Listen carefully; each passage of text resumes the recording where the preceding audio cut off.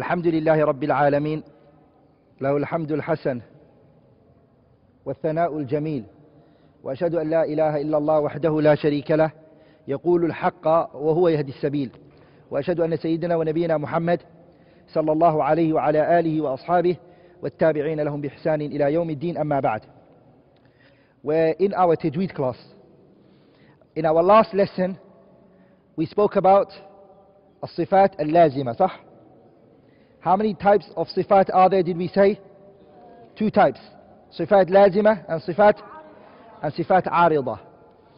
صفات لازمة we said is divided into how many? 2. So صفات لازمة is how many types? 2 types. What's the first type? ذات الضد. What did we say that صفات ذات الضد means? How many were they first of all? 5. And those 5 have what? 5 opposite, except one which we brought, which was? Yeah, when we brought at-tawassut, right? Which there's 3 dimensions. 3, it's a triangle. There's 3. Like in the rest, there's only one opposite. We did that, right? Okay, and we finished ذات الضد in our last lesson, right? Today we're going to start الصفات التي لا ضد لها, and it's 7. وهي 7, and it's 7. These 7, they do not have opposites. They do not have opposites. And they are how many? They are these 7s that we've written. They are these 7. The way that I'm going to speak about it today, I hope, inshallah ta'ala, that I will be able to do all of the 7. So we can finish, inshallah ta'ala, this part of the sifat, inshallah ta'ala. The way I'm going to speak about all of the 7 is in the following way. Each one, every one of them, I'm going to explain what it means, lughatan. All of them. And I'm going to mention what it is, istilahan. Technically, according to the scholars of Tajweed, what do they call as-safir? The third thing I'm going to do is, I'm going to mention the huruf, the letters that fall under each one. And the fourth is sababu tasmiyah. Sababu tasmiyah means what? Why is it called as-safir? Okay, why was it given this name? Why was it called as-safir? Why was it called al-qalqala? Why? And what was the reason? So each one, how many points are we going to mention from it? 4. The first one is lugha. The second one is istilahan. Third one is hurufuha, and the third one is sababu tasmiyah. Does everyone understand what all of those mean? Okay. Have you all written it? So you write this all for all of them. Everyone, all of them, you write it for them. What does as-safir mean in the Arabic language? Remember, what we said was, every word that was used in the Sharia, in the religion, was used by the Arabs before that. So when we say lughatan, we always mean according to the Arabs before Islam came about. Okay? What were they referring to is as-safir. It's صوت يشبه صوت الصفير. صوت الصفير. Let's not use the word as-safir because that's the word what we're looking for, but let's make it even more clearer. يشبه. What does it mean lughatan? What does the word as-safir mean lughatan? It is sawt, it's a sound that yushbihu, it looks like sawt al-ta'ir, like the sound of a what? A bird. So it's the sound that the bird makes. Are we all together? The noise that the bird makes is called what? The bird, the way it sounds, and the noises that the bird, that's what's called That is لغة what the word الصفير mean. Are we all together? اصطلاحا, what does it mean?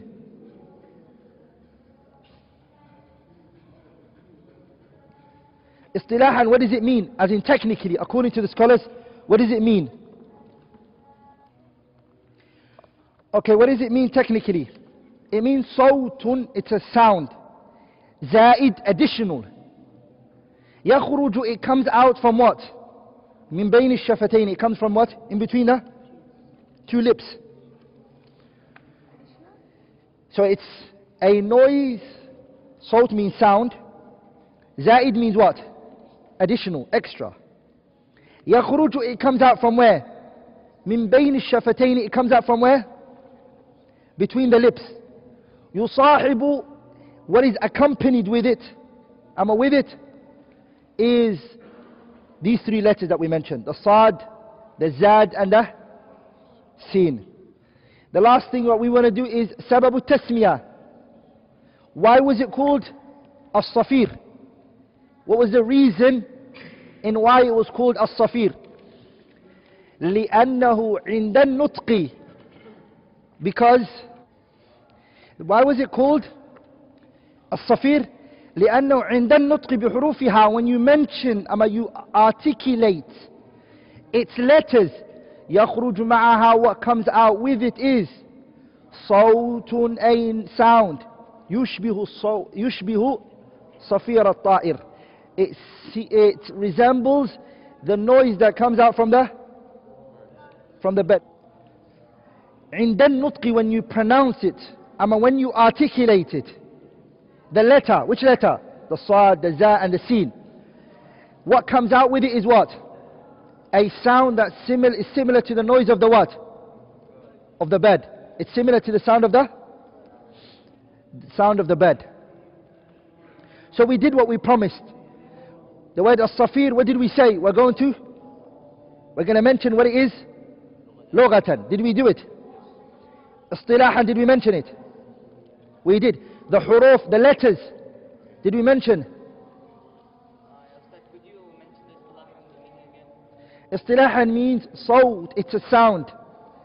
Zaid, additional sound. Okay, yakhruju, it comes out. Min bayn ash-shafatayn, between the two lips. It comes out between it. Yusahibu, it accompanies the letters that are the three when it's coming out. Meaning, this extra noise is coming out when the letter's coming out. Like that, you can hear the noise that's coming out with it. The Sad, when you're saying the Sad. That noise, that's the sound of the Sad when it's coming out. The noise of the bad, it comes with it. It accompanies when it comes out. This one. Why is it called as-safir? Because when the letter comes out, the sound of the bird comes out. The bird's got a sound, right? The sound of the voice, the sound. And those noises are what? It's the noises that the bird makes, they said. So it's similar to it. Okay? That's all it is. Nothing big, nothing less. We want to, inshallah ta'ala, today to finish the sifat lazima. So next week we can start what? No, we want to finish the sifat lazima. Yeah, we want to finish the sifat lazima. And then we want to start what? What? الصفات العارضة. The second sifa, التي لها ضد. What is it? We're going to go to al-qalqala. So what do we need to do? Lughatan.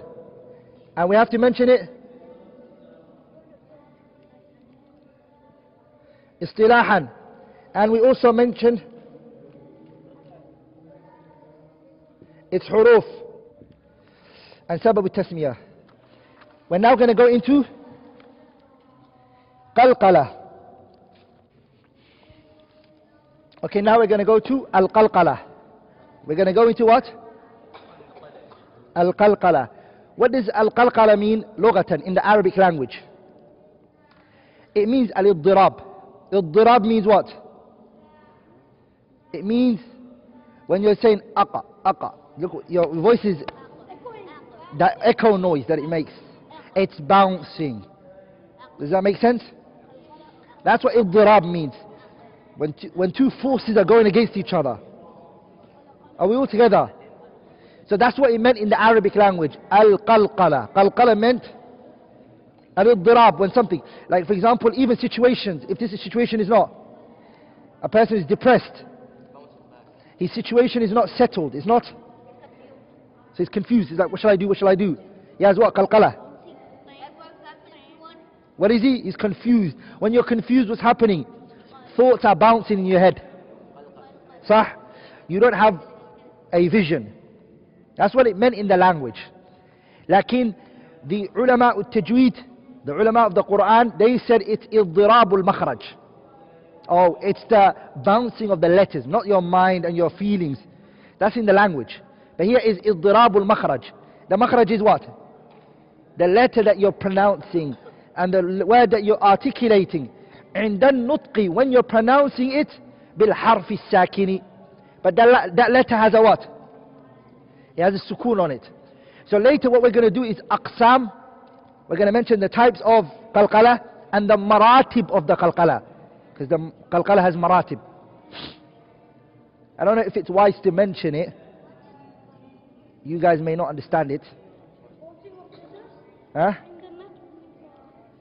And the nutq means when pronouncing it, when articulating it, when reading it. Bil harfi sakin, the letter which is, that has a sukoon on it. Hurufuha, what are its letters? Qutbu jad. Say it with qalqala. Sah?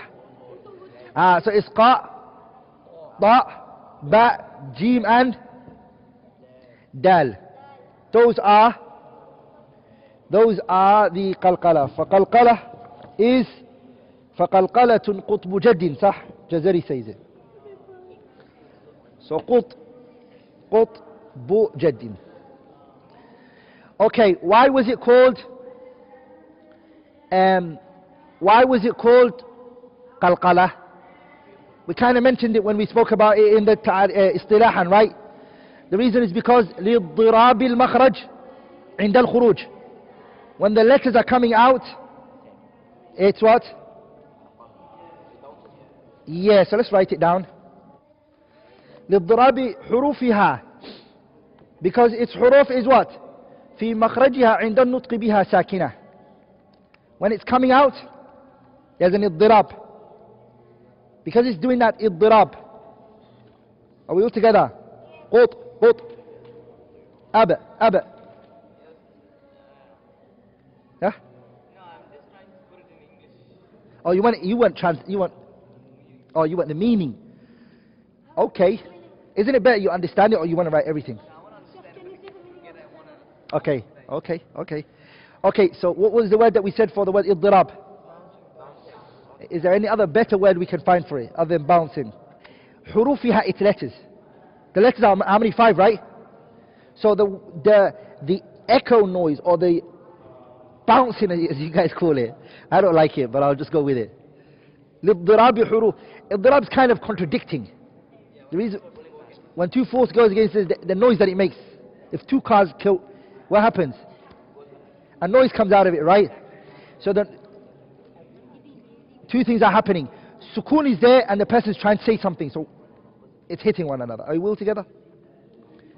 Hurufiha, its letters. Fi makhrajiha, in where it's coming out from. In where it's Fi makhrajiha, in where it's coming out from. Inda nutqi, when pronouncing it. Fi makhrajiha, when it's coming out. Inda nutqi, when pronouncing it. Biha sakina, on it is sukoon. So in other words, it means, in simple English, it means the echo noise that is made. The echo noise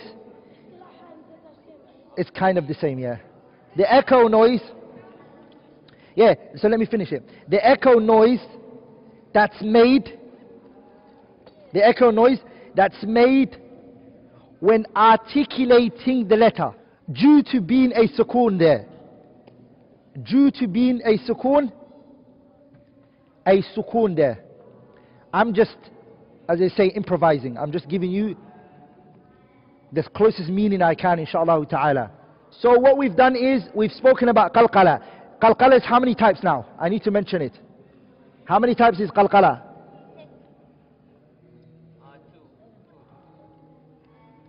Aqsamul qalqala. That's number one. We have to, the rest we didn't do this for it, right? This is only for which one? This is only for qalqala. And we need to mention maratib, the levels of qalqala. Maratib. Aqsamu al-qalqala, the types of qalqala. And how? And the maratib means levels. Maratib means what? So, types of qalqala and the level. How many is this one? 3. How many is this one? 4. So 3 are the aqsam and 4 are the levels. Habibi, are you guys with me? Aqsamul qalqala, the types of al-qalqala. What did we say? It's how many? 3. And what about the maratib? 4. How many are the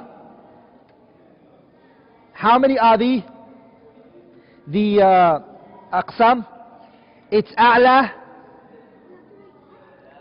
and then awsat, ama wusta, and then adna. So we have a'la, wusta, and we also have the adna. Okay, a'la. It's better to go according to the way that we were doing it. I don't know why I changed it. A'la, awsat is better, because we said a'la, we should say awsat. That's better, to be more precise. We should say what? Awsat and adna. Do this with your left hand. So which one goes into the a'la from the 5? Only ta goes into the a'la. The only one that goes into a'la is what? Only ta. Okay? Qaf is adna. The only one that goes into a'la, awsat. Where's the waw? So it's awsat, yes. Where's the waw? There you go. You got it now. You happy? I'll give you the waw. Are we all together? So we have a'la, awsat, and what? Adna. Okay, the aqsamul qalqala. A'la means what? A'la means what? High. Awsat means middle. Adna means. So we have to mention these 5. Which one go in where? A'la, which one? Ta. Sahih? Ta, where does it go in? Ta goes into the a'la. And the jim. The jim. Where does it go into? Awsat. And the adna, the remaining. What's left? Qaf, ba and dal, right? They go into adna. We're now going to go through the maratibul qalqala, the levels of the... Yes, somebody asked me a question. Maratibul qalqala means levels of qalqala. We're going to go in there now. I'm going to mention the 4 levels. So the first one is what? Is as-sakin lil-waqfi. As-sakin al-waqf. As-sakin lil-waqf alayhi al-mushaddad. For example, that's the first one. That's number 1. I said 4, right? So for example, this one will be al-hajj. Sah? The word al-hajj. What do we have on it? So the example for it, misal, is al-hajj. So what does it have? Like tabbat yada abi, صح? Tabba. Number 2. So it's a sakin. For waqf, there's a shadda in there. There's a what? There's a shadda on there. The second one is as-sakinu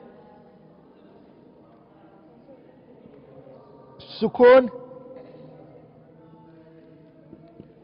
للوقف عليه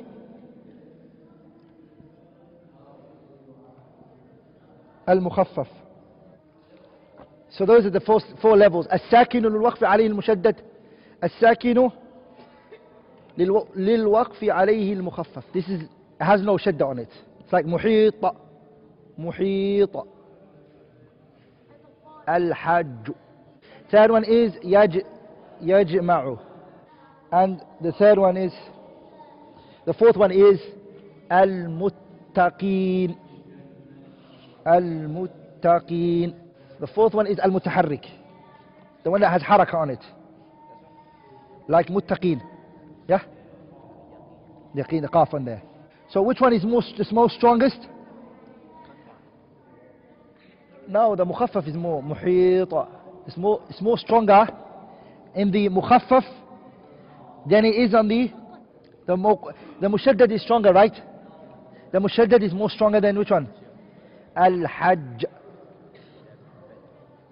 Tab. That's more stronger than the which one? Than the mukhaffaf. Sah? And the mukhaffaf is more stronger than the sakin al-asli. And the sakin al-asli is more stronger than the mutaharrik.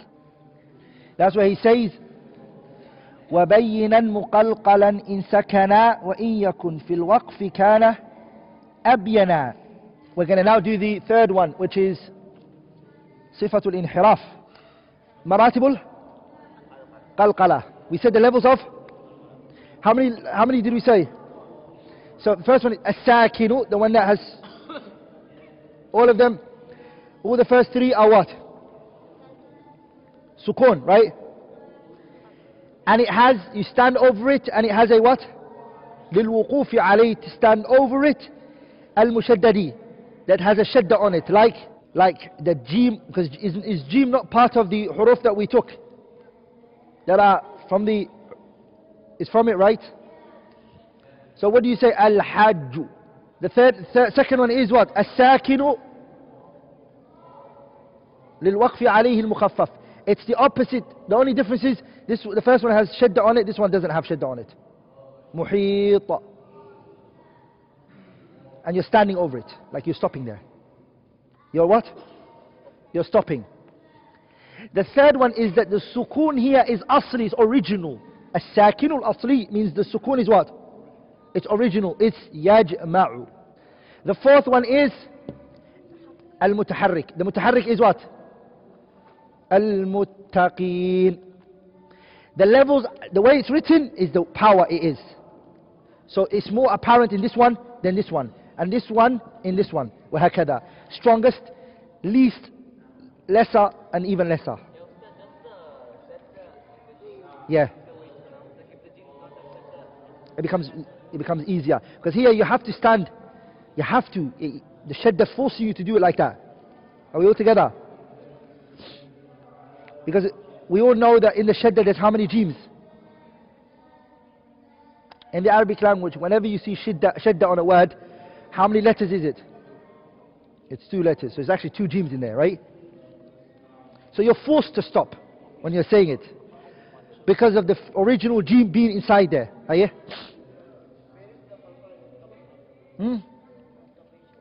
The qaf. But it's weak, you cannot hear it because of the haraka. It's extremely weak. We all together? This is the weakest type. You're not going to see any qalqala. But the harf, is it harfu qalqala? So the levels is like this one. This is the hottest. You know the temperature room? When you see those temperature room? Yeah? Yeah, so top is a red, yellow, and it gets weaker and weaker. And here when it comes to the mutaharrik is very what? Cold.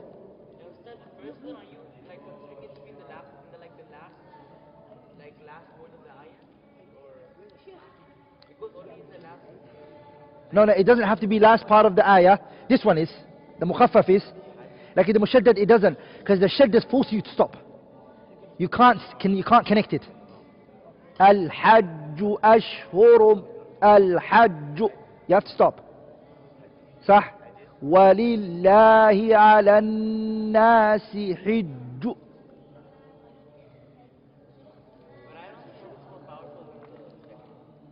Which one? Because the standing here, the waqf that you're coming with here is forceful. You have to pronounce it.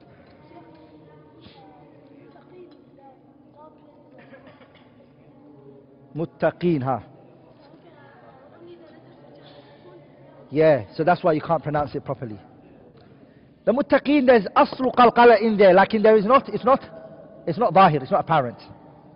It's cold, it's very cold, but it's there. Why? Because it's qaf. The harf of qaf is what? It's a qalqala. We're going to go to sifatul inhiraf. So we're going to go to al-inhiraf.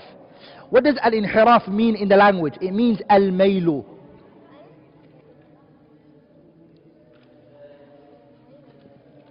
What does it mean? Al-mailu. Mailu means what? What does al-mailu mean? Huh? It's to divert. Inhiraf means what? Deviation. It's to divert. It is to what? I mean, you guys call it detour, right? Change you from the detour, the road, detour. It's when you're on a path and you're told to go another opposite way. That's what the word al-inhiraf means. Are we all together? That's lughatan what it means. It means lughatan, it means al-mailu. Okay. And istilahan, what does it mean? It means mailul harf, the letter, it deviates. The letter, the pronunciation, when you're pronouncing this letter and you're articulating this letter, the articulation of this letter deviates. I'm going to just say the letter deviates. The letter, it deviates بعد خروجه, after it comes out. Min makhrajihi, from its what? From its place. Hatta, until يتصل بمخرج غيره, until it goes to another letter's articulation. It takes another letter's articulation. One more time. Mailul harfi, the letter deviates. From where? Min makhrajihi, from its place. Every letter has its place. Okay?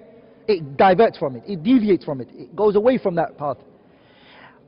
How much? Hatta, until yattasila, until it starts to connect to another letter's pronunciation. Yeah? Yeah, the letter, deviates. It goes off track.